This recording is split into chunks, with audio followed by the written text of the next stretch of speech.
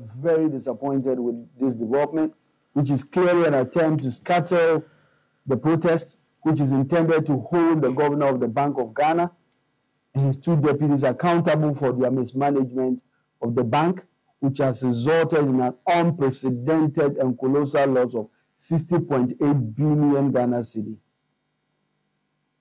An amount which has had serious consequences on the economy and pushed close to 1 million Ghanaians into poverty.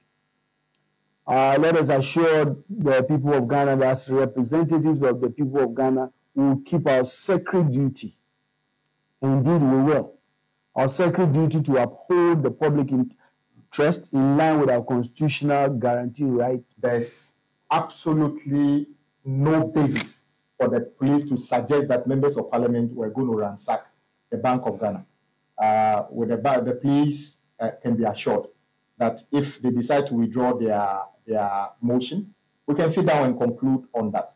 But they cannot tell us that we should go and protest at Independence Square. What is the basis of that one? It will not be effective. So our doors are still open, but as far as we are concerned, we have been stabbed in the back by the Greater Accra Regional Police. And a year minority for no air